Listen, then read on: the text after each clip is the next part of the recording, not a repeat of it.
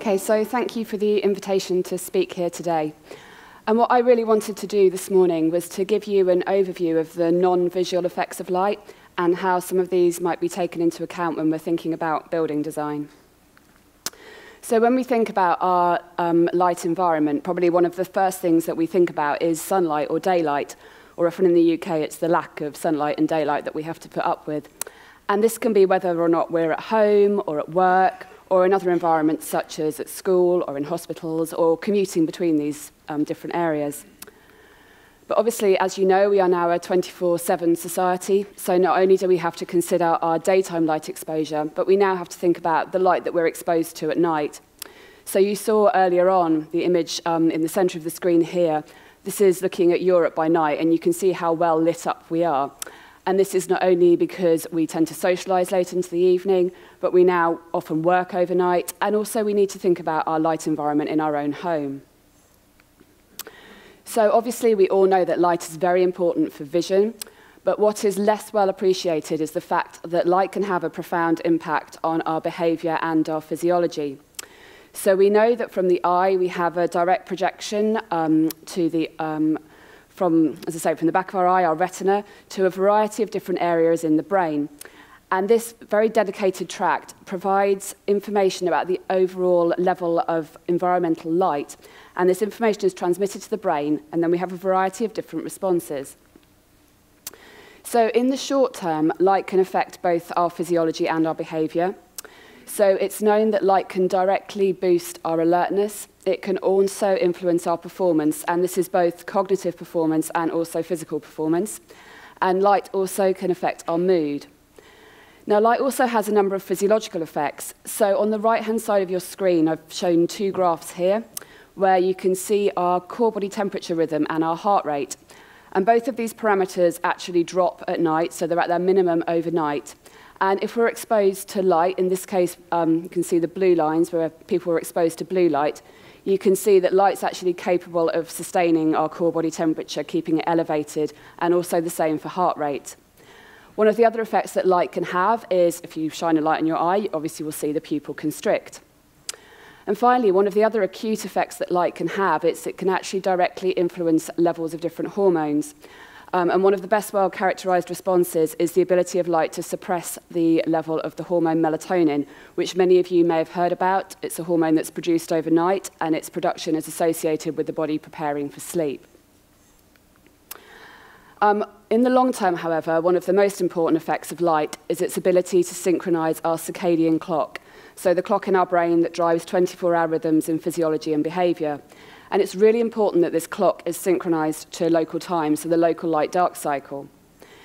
Now, we know that light has different effects depending on the time of day that you administer it. So if you give light in the early part of the night, it actually will push your body clock later in time, which is what we call a phase delay. And this is what you would want if you were flying westward. So if you're flying to the States, for example, and you want to adapt your body clock, this is the time of day that you'd need to be receiving light. By contrast, if you give light in the very late night, early time in the morning, it actually pushes your clock in the opposite direction. It shifts it earlier in time, which is what you would want if you were flying eastward. So, for example, if we were flying here to Asia.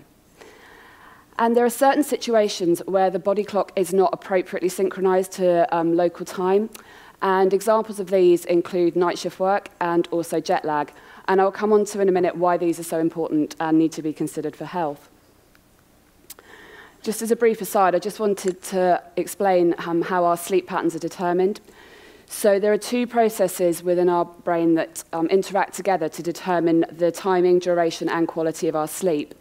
We have the circadian clock that I've mentioned already, situated in the hypothalamus of our brain and drives these 24-hour rhythms. And we also have a sleep homeostat. This essentially acts as an egg timer, so sleepiness will build up during the day. As the longer that we're awake, the more sleepiness we have. And then when we fall asleep at night, the sleepiness will dissipate, and then the whole process starts again when we wake the next day. So why is light so important when we're thinking about health and well-being? So I've already briefly mentioned to you circadian misalignment, those situations when the clock is inappropriately aligned with the local time. And circadian misalignment can cause disruption to sleep. However, also as a society, we are chronically sleep deprived. So what's the impact of having a misaligned clock and having very short sleep? Well, in the short term, it's probably fairly obvious. We feel very fatigued. We have very reduced levels of performance. And also this will have an impact on our safety. Probably one of the very well-known quoted examples is the fact that the nuclear disaster at Chernobyl happened at 3 in the morning when night shift workers were at their lowest level of alertness, and this obviously had severe safety consequences.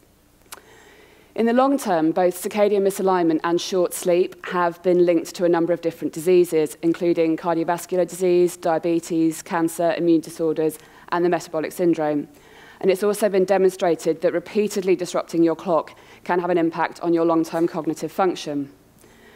So we really need to consider our light environment both at work and at home to make sure that we have a well-synchronized clock, to make sure that we're having good quality and a good duration of sleep, and to make sure that we're fully alert during waking hours. So what type of light is best? So obviously, I'm sure you're all aware, in our eye, we have our 3-cone system, which is responsible for our colour vision, and we also have our rods, which help us be able to see under dim light. But about 15 years ago, it was discovered that in our eye, there is a third photoreceptor called Melanopsin, and this is most sensitive to blue light, around 480 nanometers. And it is this photopigment that provides this primary information for these non-visual effects that I've been talking about. So when it was first discovered that melanopsin was there and it was driving these non-visual effects, there was a sort of flurry of development of blue light products on the market. But over the last few years, through some of the research that we've been doing, it's been established that actually these visual photopigments can also contribute to these non-visual effects on physiology and behaviour. And so there's been sort of more of a move back to actually trying to look at how can we optimise polychromatic white light. So not only are we stimulating all the photopigments for both non-visual effects, but also visual effects. And so what we're seeing a lot more of now is that these blue-enhanced lights coming onto the market, so actually mimicking daylight. And you can see an example of this on the left. So when we're thinking about house design or our building design, what do we need to be doing? So from everything I've said so far, you can see that what we really need to be doing is appropriately modifying the light-dark cycle. We need to think about the type of light we're getting and the quality, but also the time of day that we're receiving the light. So some times of day we really want to have a lot of daylight and we want to maximize our light. Other times we really want to be trying to minimize the light that's there. And as I said, the main targets are obviously to synchronize the clock and promote good sleep. So if we want to enhance our exposure to outdoor light, obviously we can look at the number and the size of the windows and the orientation. As I said, there are certain times of day when we really want to maximize this, and other times when we want to try and utilize shades or blinds or different filters to cut out certain wavelengths of light. Obviously, we can supplement daylight with different artificial light. Again, we'd need to look at the spectral quality and brightness. And there's obviously been a move away from very warm tungsten lighting into much more energy-efficient bulbs and even increasing use of LEDs, which are very blue-enriched and so can have a very positive effect. There's also the option of having dynamic lighting, where both the intensity and the wavelength of light can be modulated over the day depending on the effect that you want to have. So just to conclude my talk, I wanted to go through light at different times of day and potentially how we can modify this. So when we think about light in the morning, so for the majority of us, our circadian clock actually runs at slightly longer than 24 hours, and it requires a daily correction to keep it synchronized to the 24-hour day, and it's morning light that's critical for providing that signal. The other reason that light's very important in the morning is to boost our mood and alertness. We're all used to experiencing what we call sleep inertia, which is that grogginess you feel when you first wake up. And so how can we use light to minimize that? It's also worth mentioning that when we first wake up in the morning, our eyes are going to be more sensitive to light. We've obviously spent all night asleep with our eyes shut in the darkness. And so when we first wake up, light at a lower level is probably more likely to have an effect than it would later in the day.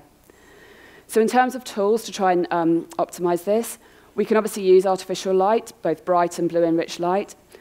Also, we can use devices such as dawn simulators, where the light gradually comes on during the last part of sleep, and this has been shown to help both synchronize the clock and disperse sleep inertia. But in a similar way, could we not try and use natural morning light to mimic this, so having east-facing bedrooms, having blackout blinds with timers that start to come on as we want to start to wake up, and then considering the rooms that people would move into next when they come out of their bedrooms, so kitchen, breakfast room, trying to maximize their light exposure. During the day, obviously, we also want to think about our light environment. And one particular group that this is quite relevant to are older people. We've done some studies where we've looked at older people in care homes, and they do tend to be in very, very low-level light environments. They have limited mobility. They often suffer from daytime somnolence. So how could we try and help them during the day? So perhaps, for example, we could supplement with artificial light, but making sure that we have easily accessible gardens or terraces to try and, as I say, boost their light exposure and help with the sleep problems that a lot of older people suffer. Again, we need to think about office lighting. Studies have been done where within an office they've used different types of lighting on different floors, and they've looked at productivity and performance, and they see a real difference depending on the lighting that's used. And then finally, I just wanted to consider light in the evening. Now, from our point of view, obviously what we want to try and promote is an optimal night of sleep, and we need to consider light, noise, and temperature. But in the few hours before bedtime, it's really important that we're in an environment that's a non-alerting light stimulus. We want to try and help the body prepare for sleep. So the rooms that people are in during this time should ideally be dimly lit and using those longer wavelengths, so more green-red lights, and trying to take away that blue environment. And obviously there are a lot of devices now that have these evening screen settings where you can see here they're much more red lit to try and take away that alerting blue light stimulus. And a population that's particularly important to target here are teenagers. So I'm sure you all know teenagers like to go to bed late and get up even later. And this is a biological phenomenon. They can't help it. The body does change as we go through adolescence with regards to sleep and the circadian clock. But teenagers don't help themselves. They will tend to sit in bedrooms at night with their iPads or their phones. And so we need to look at ways to try and get them to minimize the use of these bright light devices. So in terms of light in the evening, tools that we can use. We need to make the bedroom as conducive to sleep as possible. So as I said before, minimizing light, minimizing noise, but also trying to optimize the temperature. So around 18 degrees is about the optimal temperature for sleep. So we also need to make sure that we minimize the impact of any daylight or street lighting outside. And the other thing that we need to consider is, obviously, people may get up in the night to go to the bathroom. It doesn't take long for light to have a very alerting effect and make it very difficult for you to go back to sleep. So again, we need to think about bathrooms having low-intensity light, and again, these longer wavelengths. So just to summarize, I do believe that the biological effects of light can be exploited to optimize health and well-being. We need to think about synchronizing the circadian clock, ensuring sleep of good quality and duration, and being able to promote a wake period with a high level of alertness, mood, and performance. And I think that we can consider all these factors in building design and use both natural, environmental, and artificial light together, and also ways of minimizing light as required. Thank you.